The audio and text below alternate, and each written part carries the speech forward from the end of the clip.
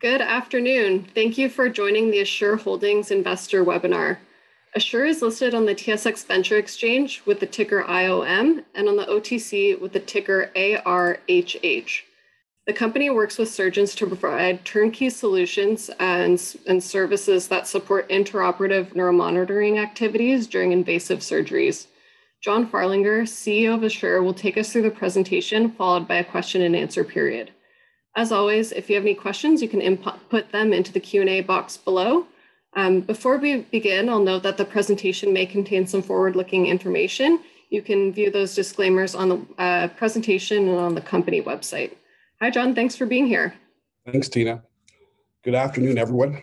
My name is John Farlinger. I'm the Chief Executive Officer for Assure Holdings Corporation. We're a publicly traded healthcare services company trading on the Toronto Venture Exchange under the symbol IOM and on the OTCQB under the symbol ARHH.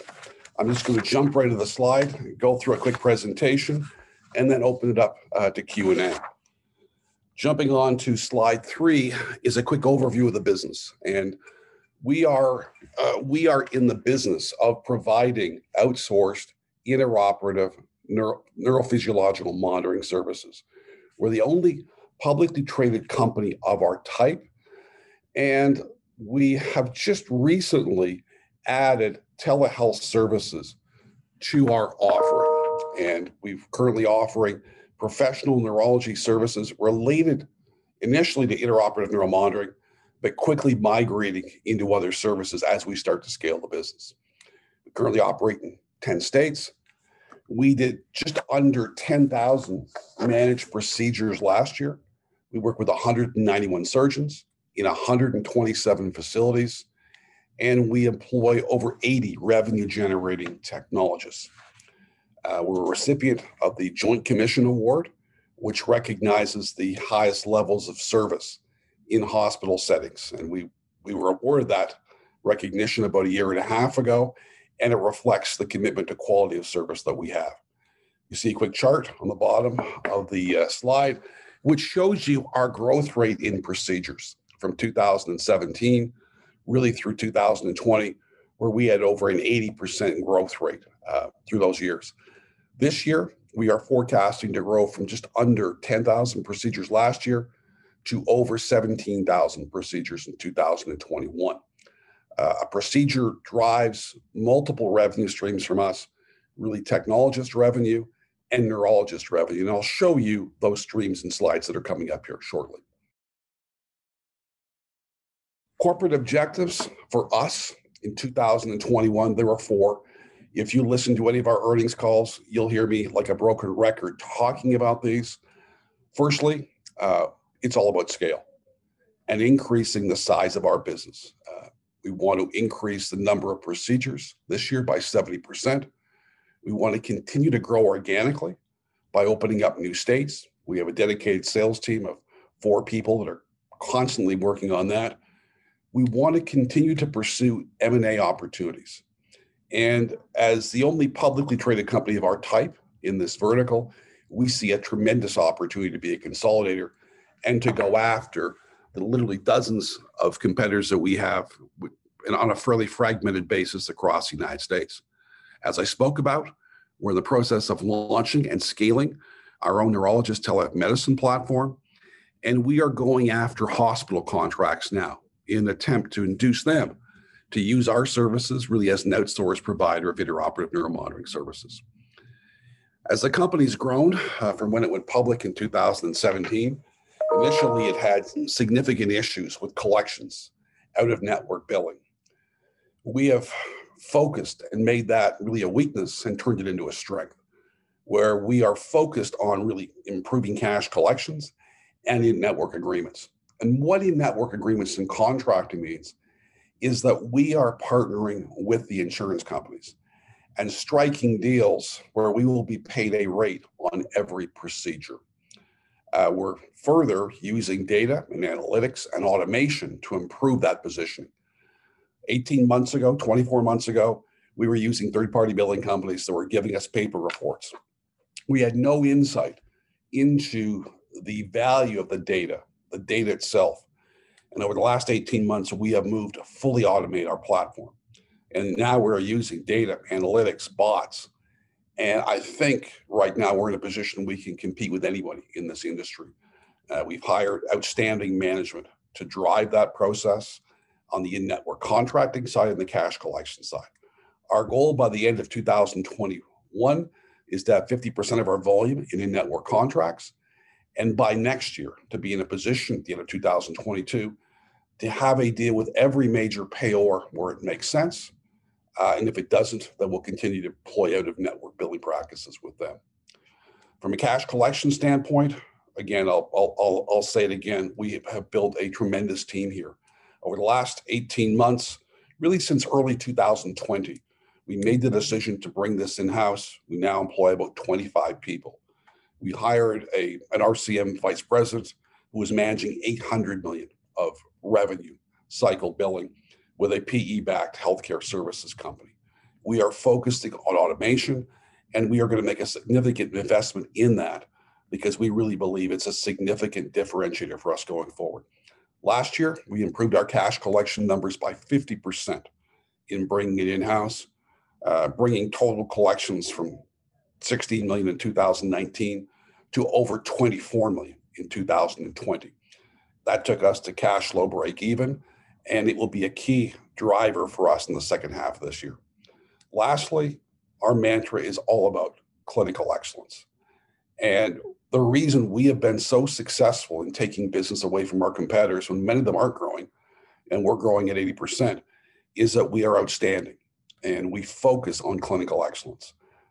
We have set up our own education program. We've hired an education director who's taught at Harvard, the University of Chicago, and we are bringing on our own recruits directly now at schools like the University of Michigan, the University of Connecticut, and training them on the way that we want them to be trained. And we are becoming a recognized leader in clinical research. We're partnering with Texas Back Institute, one of the preeminent spine surgery groups in the United States, and we're working on training and research. This data becomes critical as we go out and continue to evangelize our services because we're taking data that we are currently generating, data that we're using for our payors, and we're giving it back to them and showing how valuable we are in the operating room in performing surgeries. Other points of interest in terms of objectives are we had really stated an objective this year was to uplist. We filed an S1 registration statement with the SEC in December of last year. It was approved in February. We're now an SEC filer, and we have made an application with NASDAQ. We received comments back over the last week, and we'll be attempting to clear those comments. I know a number of you are wondering what that timeline looks like. I can't give you an exact date, but I can tell you it's a priority for us to uplist over the summer. And it will simply come down to the speed at which we can clear comments with NASDAQ. But we're excited about doing this and uplisting from the TSXV and the OTC QB onto a major US exchange going forward.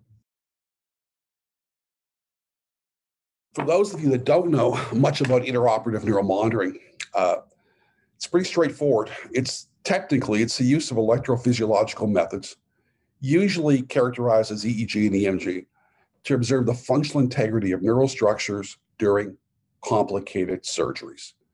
You're not doing this for a simple elbow replacement or a fairly superficial surgery. We're doing complicated and highly invasive surgeries.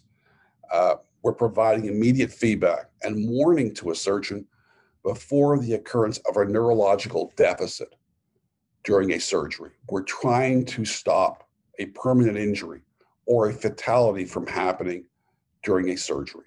We're looking at up to 16 different modalities, and we can gauge up to 32 depending upon the surgery. We're looking at the effects of neural activity. We're looking at the impact of the scalpel on the surgery. We're looking at the impact of anesthetics. And our tech in the operating room is working closely with a neurologist who is typically working remote, working closely with the surgeon during that surgery. When are we doing it? During spine and neural surgeries, vascular, ENT, orthopedic, and any other type of invasive surgery. Last year in the United States, over 1.4 million surgeries took place using this type of service. The market has been predominantly controlled by or predominantly focused on spine and orthopedic. An ever-increasing number of neurosurgeries, ENT, and vascular surgeons are adopting this as a best practice. We're heavily focused now on the ENT and vascular markets. A quick pictorial shows how we make money. And this is kind of the money slide for us. In blue, you see the operating room environment, and in orange, you see the off-site environment. In blue, you see a surgeon working on a patient who's face down on a table. This is a typical spine or back surgery. The patient is connected via pins, wires, to a computer screen, which is a CAD machine, which our technologist is reviewing. And they are looking at the modalities that I spoke about earlier. They're providing and communicating with a neurologist who is working remotely. Currently, that neurologist is a contractor or working for a contracting company. This is really the standard of care now in the United States. Rather than putting a neurologist into every operating room, the more practical solution is to have them working remotely in a telehealth environment. So essentially, they're looking at the same data that our tech is. They're communicating and chatting directly with the surgeon. In some cases in the OR, the doctor will be looking at the same data on a large screen. In our model, we are billing and collecting for the services provided by our technologist. And in our model, we believe we have some competitive advantages as it relates to the technologist. For the neurologist, our model is somewhat unique in that we share that revenue with our surgeon partners, where we set up a partnership with them. To date, in this model, we have been paying contractors who in many cases are looking at 7 to 12 procedures at a time. In our world now, we are going to do that ourselves and to make additional margin by bringing that in-house, and we believe will generate a 50% plus margin going forward. And it appears a little bit, it is complicated, but in our world, we are essentially billing for the professional services through a partnership with the surgeons. We're retaining a neurologist group to do the work, and then we're sharing that net profit with our surgeon partners. Going forward, as we do the work ourselves, that will be net new revenue for us.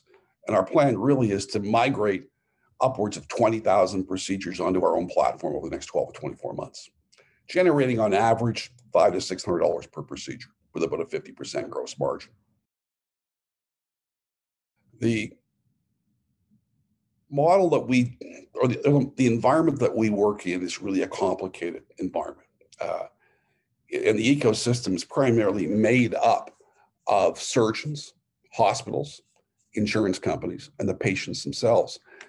And like any business, we have to meet the needs of those various cohabitants in our ecosystem. Firstly, with the surgeons, we're clearly meeting a need that they have. We've grown from zero to working with nearly 200 surgeons in 10 states. And these are typically neurosurgeons, spine, orthopedic, back, ENT, vascular. They're very successful and they're migrating to our platform for a reason. One of the problems they have is that in going into a complicated invasive surgery, they want trust, they want continuity, they want to know what the team looks like before they go into a complicated operation. In our model, our tech works with that doctor or group of surgeons on every case, every procedure. There's an element of trust, there's continuity. And we try to match our techs who require specific training based upon the vertical with a surgeon. If the surgeon's not using us, he's typically relying on the hospital to parachute somebody in, a staffing company, et cetera. There is not continuity, there's a lack of trust, and it's not ideal for surgeons. And I think, obviously, surgeons like trust, they like continuity. That's been a clear driver for us. The other factor really with that is we do a rev share where the surgeon can make additional money from us as we set up partnerships to handle neurologist revenue. Other partners in the ecosystem, the hospitals, we're going after hospital business now in an attempt to induce them to outsource to us. Neuromonitoring or interoperative neuromonitoring is not a core competency for most hospitals. And in fact, with the recent COVID pandemic, Many hospitals have tried to divest of as many costs as possible. As we move forward, a key part of our business will be going out, evangelizing our services and inducing the hospitals to outsource to us. In addition, we want them to look at our neurologist services, which we will be providing remotely. And we believe there's a strong fit for what we're doing and smaller regional hospitals, which will not want to carry the costs of additional neurologists. With respect to the insurance companies, they provide us with most of our revenue. And so we've got to be very cognizant of their needs. Our model is unique versus everybody else in the industry who are billing out of network, which means they don't have a contract with the insurance company. They'll provide the service and they'll hope to get paid what they want 5, 6, 7, 9, sometimes 12 to 18 months later. We feel the better opportunity is to partner with the insurance companies, clearly explain the value proposition, and get into contracts and multi-year contracts with them. And we've been pretty successful at it. One of our VPs, Paul Webster, helped grow a company called Air Methods in the United States and was responsible for driving. Air Methods grew from a market cap of a few $100 million to a $2.3 billion exit. A key part of their growth strategy was to drive a significant portion of their revenue into in-network agreements. That's what Paul does for us. He's been doing it for over a decade, and he's very good at it. And a key part of his strategy is now in understanding margins, pricing, and going in-network. Lastly, are the patients themselves. Listen, that's what our business is all about. It's improving quality of life during complex and invasive surgeries. And we're working with patients prior to, the day of surgery, and post-surgery. We have a team of people, our patient advocates, who really help patients understand the surgery process, and they guide them through it every step of the way. With respect to our meeting the needs of the patients, all of our technologists are board certified, which means not only do they have an undergrad or master's degree, they have passed a board certification process, and they've got to complete well over 150 surgeries to do that. And so a big part of what we're doing here is really focused around the patient and making their lives simpler and easier during what can be a fairly invasive surgery. And obviously, they're very stressful for most patients. Growth trends in the industry, we're obviously going through a growth phase. You've got an increasing number of surgeries, an increasing number of chronic disorders, and the tailwinds for that are not going to change.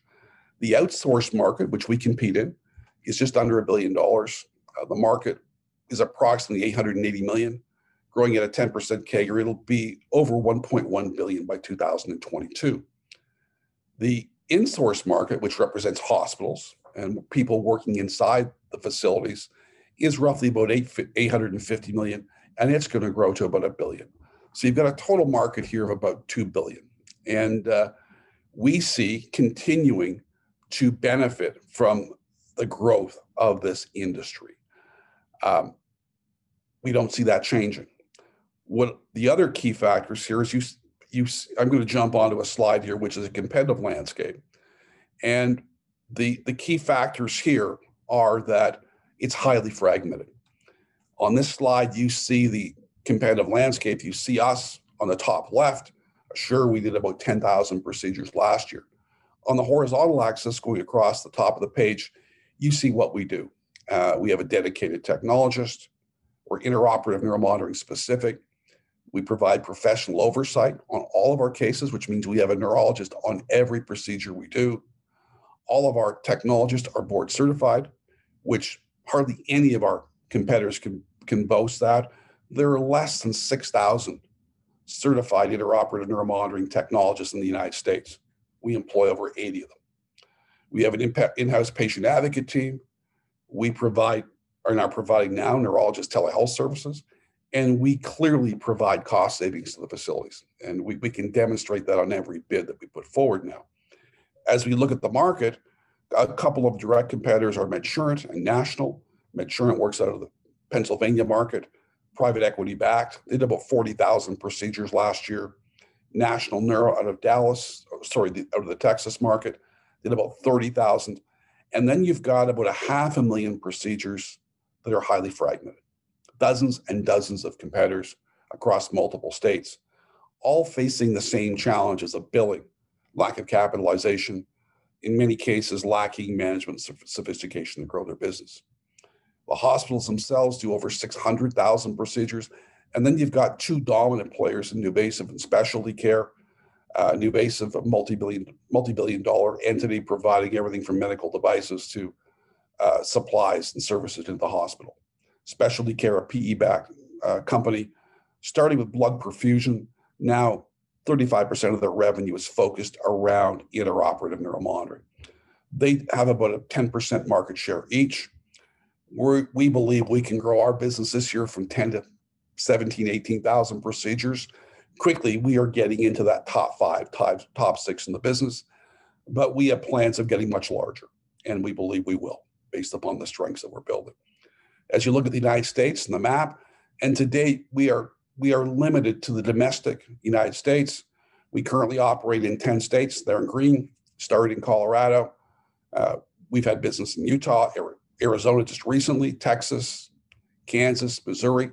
Kansas and Missouri really through our recent acquisition of Sentry, Louisiana, Michigan, Pennsylvania, and South Carolina. Questions are probably going to be, where are we going next? We're looking very closely at Nevada, Nebraska, Minnesota, New Jersey, and Alabama as potential growth states in the very near future. What drives geographical growth, we're not going to go into a new state unless we have commercial opportunities and contracts with potential hospitals or groups of surgeons to really warrant the investment spending into a new market. The other thing that we're doing is we're also growing in our current states. It's much more profitable for us to grow in a market where we currently have infrastructure and staff and scale. And so we're also doing that. But the other things that are going to drive growth for us are really 2 or 3 things. M&A, it's going to be a meaningful part of our growth. We're looking, we just announced one transaction, which I'll talk about in the slide coming up. But all of our competitors, at least the competitors that are doing less than 10,000 procedures, have common problems. They're lacking capital. They don't have the ability to do RCM and collect money. And they are lacking management expertise. We see a huge opportunity to grow by continued M&A. We've also set up a model where we are enticing orthopedic and spine distributors to bring their doctors onto our platform. And we started an online outreach campaign. I think we've signed about 10 distributors now, and we're in negotiations with 2 large distributors that could bring multi-state expansion to our business. We see that as a significant driver for us over the balance of this year and next year. And lastly, we're going after the hospitals and the facilities themselves. We see as we launch our services and grow and scale, they can benefit from our scale. In nearly every case, they're losing money. By coming onto our platform, we can give them a rev share and cut that loss almost immediately. And as we start to scale telehealth, that will be an offering that will be part of our menu as we go to the hospitals to induce them to outsource to us. So all in all, 10 existing states, 11 targeted states right now. Our growth in case volume, I think it speaks for itself. We were inhibited from a financial standpoint, a capitalization standpoint over 18 and 19. We still doubled from 18 to 19. From 19 to 20, we would have shown higher growth numbers, but COVID affected us as it did everybody else in the healthcare services environment in the United States last year. I know it did the same thing in Canada. And this year we're forecasting to exceed 17,000 procedures. And that is without any additional M&A in the second half of the year. And as I've stated on earnings calls, I don't think we're done from an M&A standpoint. We're continuing to look for value-driven opportunities, again, in a highly fragmented industry. The one thing I am really excited about as I look at the opportunities in front of us are really entering the telehealth and telemedicine field. It's obviously a growing field. There have been drivers for that. But in our world, it's really simple. We have a telehealth component now. It's remote. The neurology side of our business will continue to be remote. We built the portal, we built all the tools, but we were using contracting companies to really benefit from the scale. It's simple now. We're going to put our own employees into those seats, and they will benefit from scale. We probably are paying we think we can generate an extra $500 to $600 per procedure by bringing that in-house. And it will have a significant impact as we go to 20, 30,000 procedures. And as our neurologists benefit from the ability to see 7, 8, 9, 10 procedures at a time. But further, this strengthens the offering that we're making to hospitals in inducing them to outsource to us. I believe over the balance of this year, we'll continue to scale. We'll bring several thousands of procedures onto our platform, but 22 will be about rapid expansion and really monetizing probably the better part of 20,000 procedures on our own platform, and then augmenting that with additional other product opportunities, including EEG and EMG itself, epilepsy around that, epilepsy services around that. I think there's a huge opportunity to build a platform to go after the hospitals directly. This product, again, reinforces the need for data, analytics, and leveraging data that we're building here. And this is probably the most exciting thing that we're working on right now. It makes every part of our business more attractive. So as we look at new opportunities, M&A targets, new states, being able to generate and benefit from the scale of offering these neurologist services makes every new acquisition more valuable to us. And unless you're doing this as part of your suite of services, it doesn't have the same value or the same ROI. As I look at the timeline for this year, in the first half of this year, we wanted to launch our services. We hired our first audiologist in March. He's doing literally dozens of cases every week now. Our second neurologist will start next week, and we have plans to add 2 more over the summer, scaling to about 8, ideally by the end of this year. The second half of the year, it's really about migrating as much of our business onto our own platform as possible. And next year, it's about expanding our offering to other interoperative neuromonitoring companies, hospitals, and ambulatory surgery centers. And there's always an opportunity to possibly buy someone in this space. And we're obviously always looking for opportunities. But right now, we're pretty excited and we're scaling.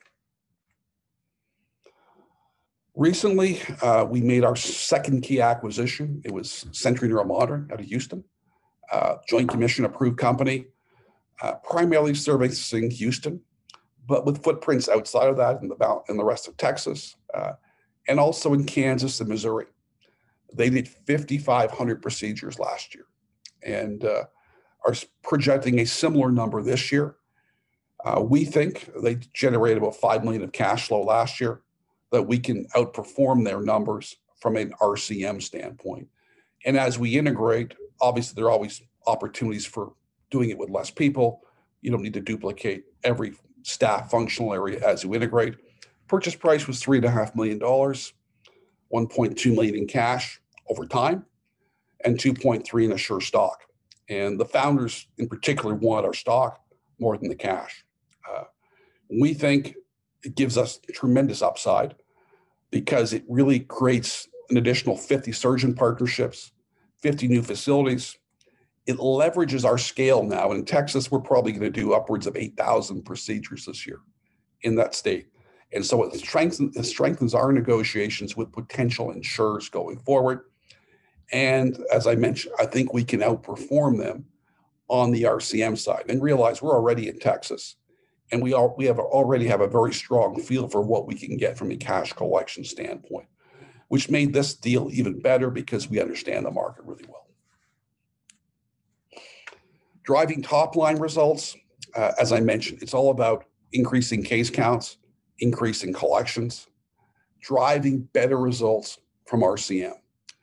It's about managing the existing pricing and margins and not being subject to downside on the revenue recovery rates. And we're recovering. A part of the challenge for our business is that we initially were out of network.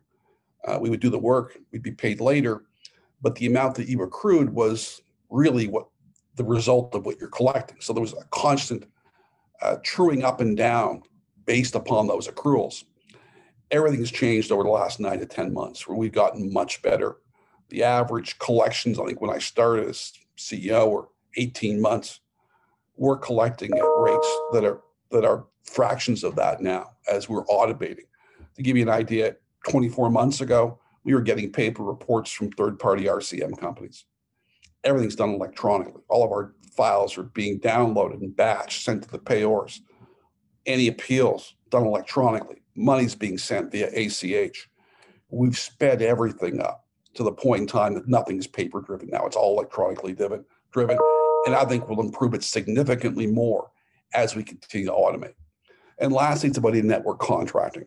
And our goal last year was to get to about 20% of our volume into contracts directly with the insurers or through their subsidiaries or related companies. We hit that number. Right now, with the recent announcement this past week of a major deal in Louisiana, we're over 30%. And our goal is to get to 50 by the end of this year. And we're working on 2 large deals now that could significantly move the needle. Again, the challenge in this industry, a big part of it is maintaining quality of service and being paid. And we have made those 2 the foundation of our business. The third foundation will be getting into the neurologist business and generating additional revenue and profits from that business going forward. Balance sheet, pretty straightforward. We have a fairly clean, I think, solid balance sheet. We closed $10.5 million last year in our first institutional round of funding, end of November of 2020. Raised money through 2 institutional partners, special situation funds out of New York, and Manchester partners, really out of the New England area. We received $1.7 million in an SBA loan draw. $1.2 million will be forgiven. And we did a non-brokered private placement last year of convertible debt where we went out and raised some capital to do the initial NeuroPro acquisition. Cash flow, up 50% last year. Balance sheet reflects all of our technical revenue. And we also have interest in probably several dozen partnerships with our surgeon, which are all off balance sheet. About 56 million shares outstanding, 18 million warrants, nearly all of it priced at 78 cents US. Employee options are about 5.1 million. Convertible notes, if they convert in the 3.4 million, will result in 3.1 million shares. Some performance shares that are just being issued now. At the end of March, we had 4 million in cash, 15 million of accounts receivable, other assets of 14 million. And we had payables of about 3 million. And debt, most of it bank debt, over 4 million of it bank debt. Another 3.5 was convertible debt, really leveraged against the receivables that we have. So 34 million in assets and about 15 million in liabilities, a fairly strong working capital ratio. Management team, I came on as CEO a couple of years ago, really to help turn the business around. It's going to be here 9 months. I'm now approaching 3 years. I think this is the best position the company's been in. Key other hires that we brought on the team recently. John Price joined us as CFO. Career with Ernst & Young. He's done multiple S1 registrations and has done NASDAQ uplistings in the past. Sean Blosser, our VP of Revenue Cycle, was managing almost 800 million of billing with 400 employees for Option Care Health. Was able to recruit him away from a PE environment. A very, very strong RCM person. And we are continuing to upgrade the skill set in that team. Stephanie Krause, our VP and Technologist Manager, she 10 years of interoperative neuromonitoring experience, master's degree from Colorado State. And she's also on the board of ABRET, which is the Neurodiagnostic Credentialing and Accreditation Group, which oversees the neurologist credentialing. She oversees all of our AD technologists. And Paul Webster, our VP of Managed Care, 20 years of experience in out-of-network billing. And he was VP of Payer Strategy at Air Methods, and I talked a bit about that company earlier. Strong background in healthcare, regulatory matters, negotiations, and M&A activity. Preston Parsons, the founder, largest shareholder, and Alex Rasmussen, our VP of Ops, who really has been here since I joined the company in late 2018. The board, Chris Romana, a well-renowned neurosurgeon, former chair of the Tallahassee Memorial Hospital, a strong medical background. Martin Durian, a career banker with Canaccord, Haywood Securities. Like me, he's a CPA in background, also a chartered business evaluator. Stephen Summer, former CEO of the Colorado Hospital Association, 4 decades of management experience in healthcare with Colorado Hospital Association, Virginia Hospital Association, et cetera. And recently brought John Flood on, 35 years of capital markets experience, most notably as co-founder and chairman of Craig Hallam in Minneapolis. And John has been a shareholder over the last several years, buying stock in the company. Finally was able to get him to come on the board. So this is the board that we have right now, and as we get ready to hopefully uplist later in the year. That's it. That's my presentation. Would love to hear questions, comments, thoughts.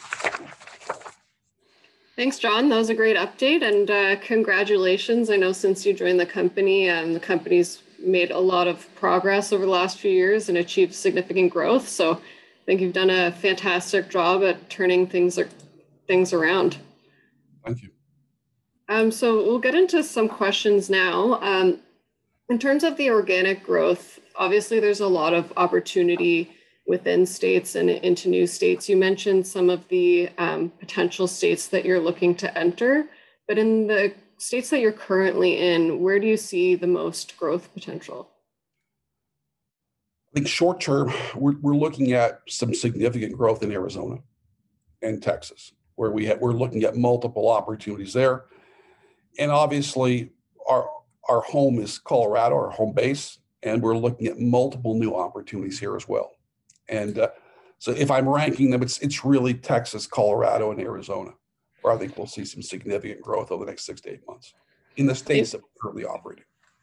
And you've already made some acquisitions in Texas. What's the reason for the size of the opportunity there? Is it just the number of procedures, or is it certain policies that make it easier for the company to grow within that state?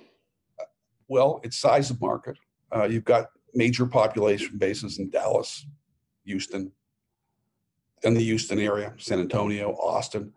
And it's really a medical hub. And we're looking at some significant distributor opportunities there, some significant hospital opportunities there. And with the momentum we've got a lot of other surgeons talking to us now about what we're getting done. And so it's part of its momentum in that market. Right. And a lot of the business is driven by referrals as well. A lot of our business has come from surgeons referring other surgeons. And I think that's continuing to drive our business. Are there many differences between states in terms of the policies and reimbursements that each state would experience? Is that an added challenge for the company, or is it pretty straightforward? I'd like to say it's simple, but it's not. Every state is different. And as we've gotten better at this, we've actually built the profiling and ranking of every state in the United States. And it's based upon competitive analysis, the average payouts of the payors, growth opportunities, and literally we have each state ranked from 1 to 50. The challenges in this market are that in some cases you have dominant payors that control 70 or 80% of the market. So if you're going to enter that market, you better have a plan on with which to deal with that major payor, or you'll be on the short end of a weekend of negotiations with them. So that's a key factor for us, is understanding the payor landscape and how much we're going to be reimbursed. And there's a huge difference across the states in the reimbursement levels. And the other thing that probably most Canadian investors don't understand, every state is different. Each insurer in every state has to operate autonomously unless you strike a national deal because of antitrust, competitive reasons. They can't share information. And so it leads to different pricing across all the states. And if you're entering a new state, would you be looking at that from an organic standpoint or mostly M&A? We've got multiple organic opportunities we're working on now. I think we're looking at 2 or 3 states, new states that we hope to be in before the end of the summer. Okay, great. And I wanted to talk about the hospital opportunity because it's obviously a huge opportunity for the company. Can you elaborate on what your expectations are for hospital contracts, the potential impact of maybe a single contract deal, and what that would mean for sure?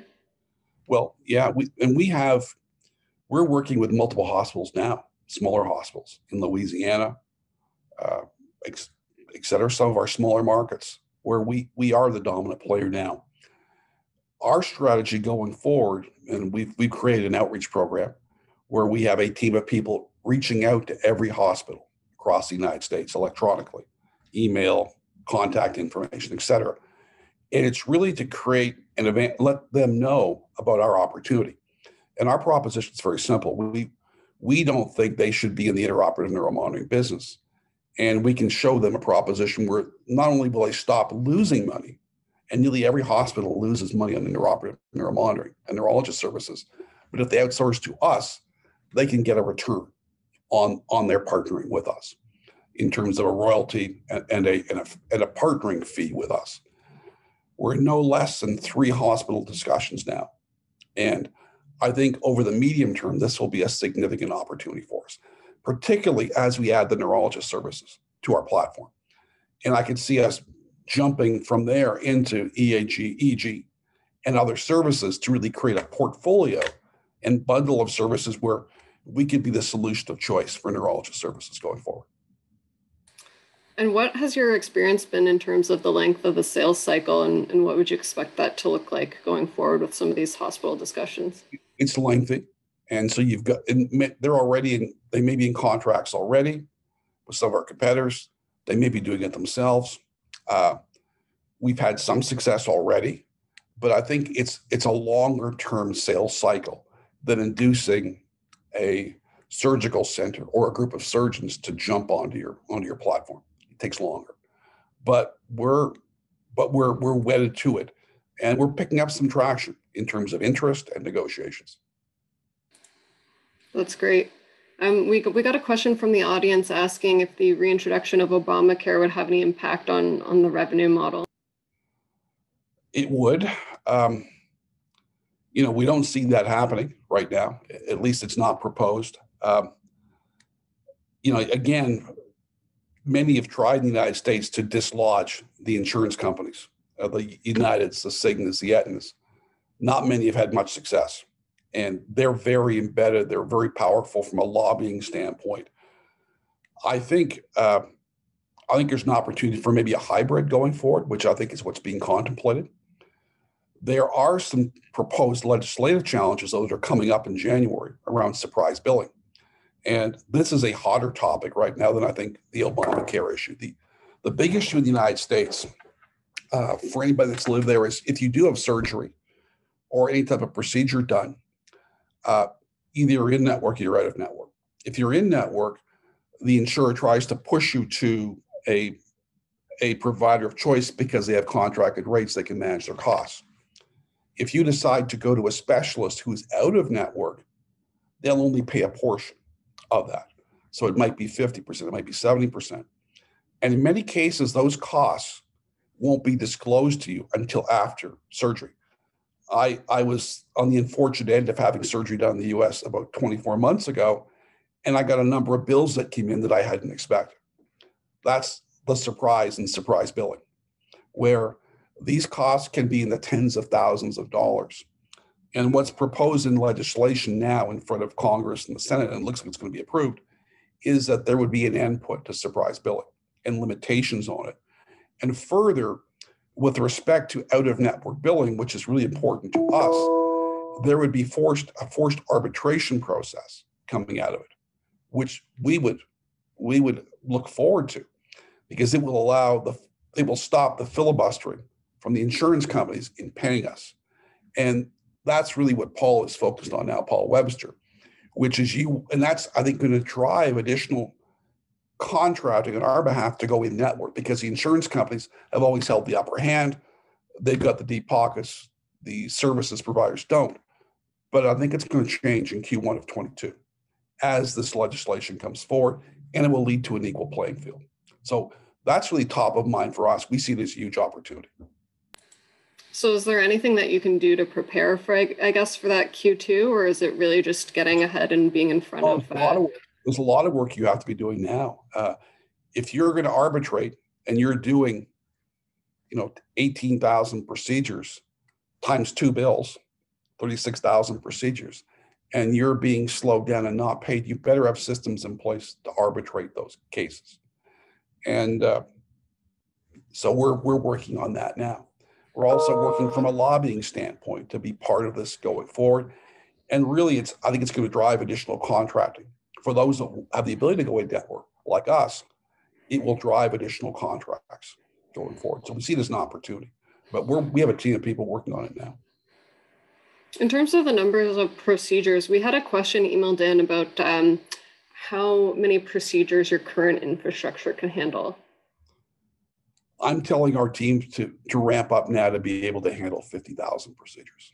We're run rate this year, we're forecasting to be about 17,000, but our run rate at the end of the year will be higher than that because obviously as we scale, the first quarter is much lower. And then as we ramp, and the other thing is this business is almost a recurring revenue model.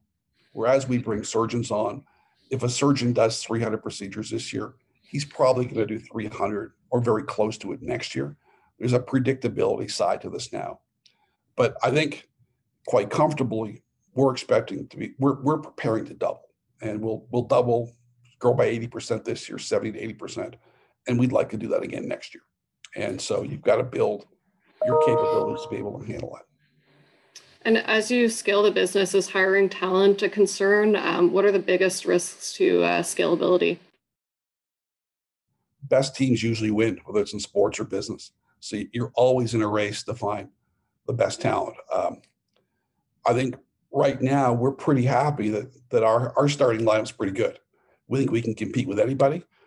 As we get into telehealth, there'll be a need for talent there, and either maybe we can acquire some talent through M&A. Maybe we'll build it ourselves.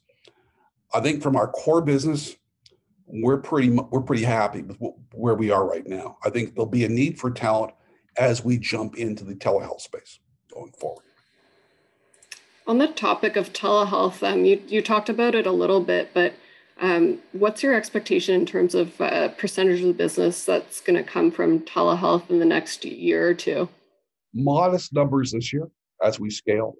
Again, we're not looking to have a significant impact. It's more about learning, being able to do it, deliver it.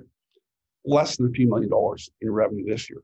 But by the end of the year, going December, January, you're starting to really scale. And we would expect each neurologist to do 2,000 plus procedures a year and generate a significant ROI, because that's what our competitors are doing. The large players like specialty care and invasive are doing this at scale. We would see doing the same thing. And we're already getting, even off our first hire, we're getting numbers we see that being attainable in the short term. So then it's about scale. And as you go from 3 to 5, we think we can service 8 full-time neurologists right now with our existing business. It's about scaling and getting there and then starting to generate cash flow on the back of that. And it just makes the rest of our business stronger. It's net new revenue. And we're building a platform where we can market those services, not just for our own consumption, but to our competitors and the hospitals as well. And it sounds like the implementation would be pretty straightforward and obviously be a large contributor to gross margin at scale. That's a great point. We've already built the infrastructure. We just got contractors sitting in those seats. And we believe we'll be able to generate a 50% margin and increasing with the efficiency of gaining scale. That's great. Just shifting over to the topic of M&A, is there a specific multiple or an average multiple, I guess, that you would pay for a business? We're looking for value. I don't want to say there are 2 types of acquisitions we're looking at now. One is a straightforward multiple of cash flow. And the other, like Sentry, may be assets which are distressed and that have problems. And where we think we can fix them by migrating that business onto our platform. And, I don't want to kind of telegraph what we think we can get assets for, but I can tell you what we paid for assets.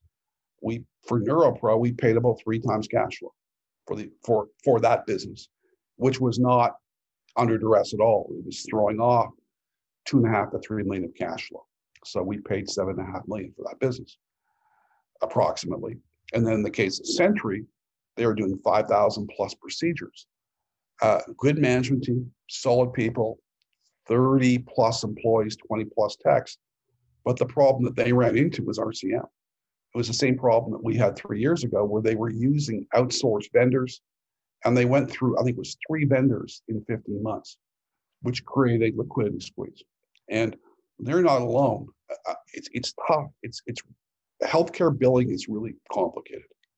And I think they reached the point where they just felt they could not take it any further, and they felt there was a bigger lift by taking stock back in our company than by continuing to grind it out with their own business. And so that business, we acquired, 5,000 procedures, 5 million of revenue for $3.5 million cash over time, stock. I think there are other deals like that out there. And so we're going to work through the integration of that business. It'll increase our volume by 50%. But I don't think we're done from an M&A standpoint this year. I think we'll be active in the second half of the year once the integration is complete. And are you seeing a lot of distressed assets? What would be the implementation time for some of these companies, and what would you expect in terms of the ability to achieve synergies with some of these companies that you're looking at? Depends on the size, complexity of the business. NeuroPro, 4 months of integration. Sentry, we learned through that first acquisition, and it's pretty much on target. We're hitting the numbers we thought we would hit on that acquisition, and we paid for a significant portion of their own cash flow. This Sentry deal, we're looking at probably a 90-day integration point. It may be as much as 120, but realizing that deal is simpler because we're a competitor in the market. We already have contracts with the hospitals. We've already got contracts with a lot of the companies they're working with. If we were to go into a new state and learn, it would take us longer. But because we're already a major competitor in that space, it's an easier integration for us. But 90 to 120 days.